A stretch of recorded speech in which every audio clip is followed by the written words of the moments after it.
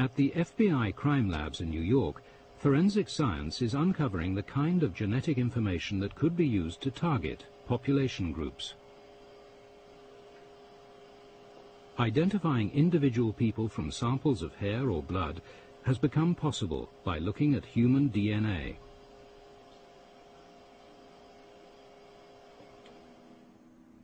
The National FBI database contains over 100,000 samples. They use them to analyze particular sequences in the DNA, called junk DNA. Variations in these sequences now allow the FBI to distinguish one person from another. The differences that we look for are regions of DNA that may vary in length between people, or they may actually vary in sequence between people also.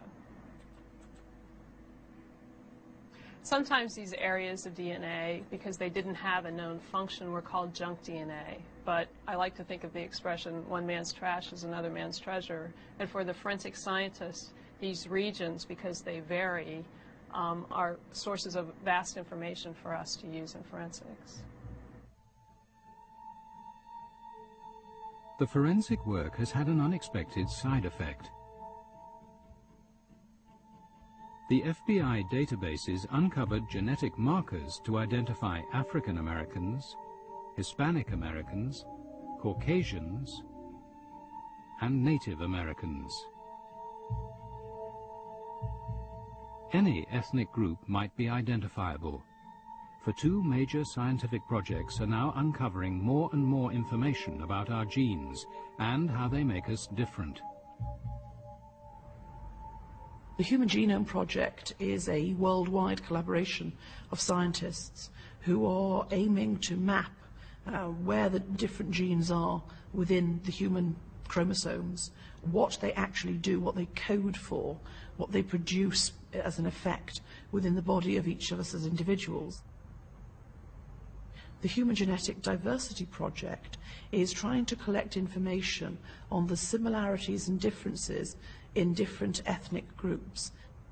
They are therefore producing information about the different spread of normal genes in different populations. Scientists collaborating in the Genetic Diversity Project have already identified a genetic marker present in the DNA of Palestinians, but not in the DNA of Israelis. One individual genetic marker wouldn't accurately identify an ethnic group, but a combination could. If you add together a number of different markers for different populations, you can start to become relatively specific. So, for example, the way in which we handle milk lactose is different between the Asian and European populations. If you then add in blood groups, ABO blood groups, very different distributions.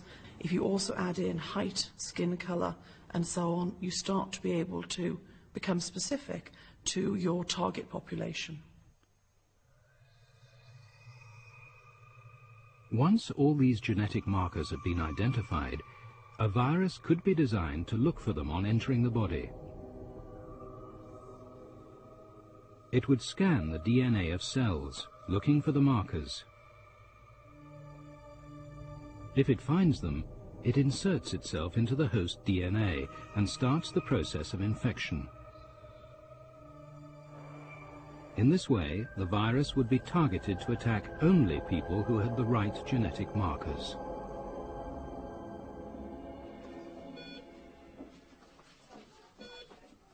Genetic targeting techniques are already being developed. They are coming from work with a very different aim, the search for a cure for cancer.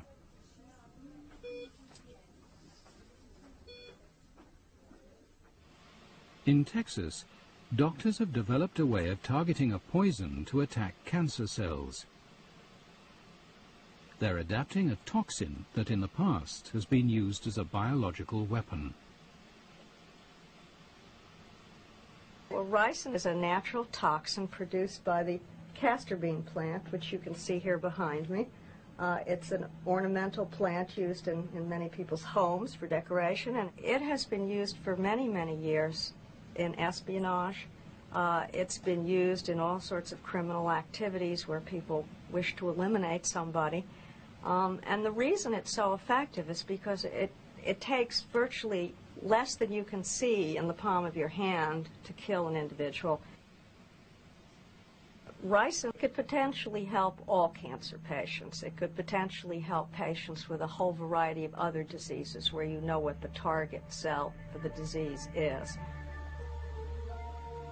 Dr. Vitetta has managed to target the ricin poison to attack only the cancerous cells in the body, leaving healthy ones untouched. It does this by recognizing genetic markers.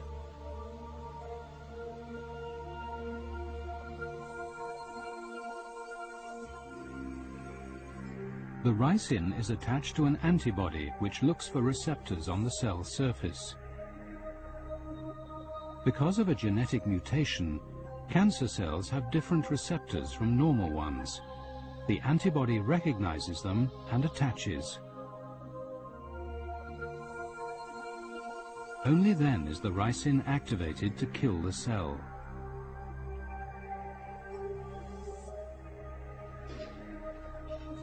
Successful genetic targeting is one of the golden prizes of medicine today.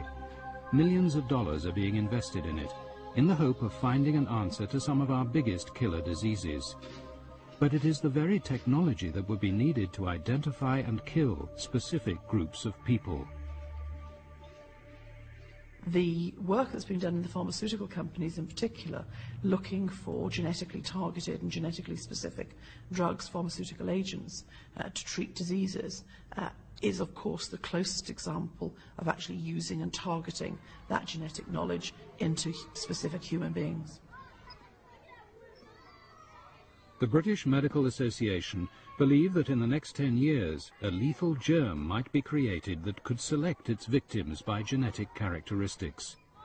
A biological agent that could successfully wipe out entire groups in society. The world's first ethnic weapon.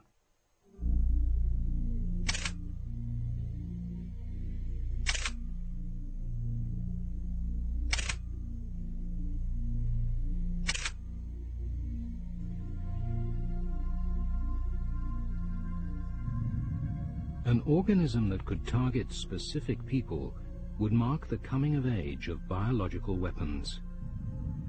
For the first time, there would be no risk of infection to the aggressor. More useful than a nuclear bomb, it would leave land, buildings, and your own troops untouched.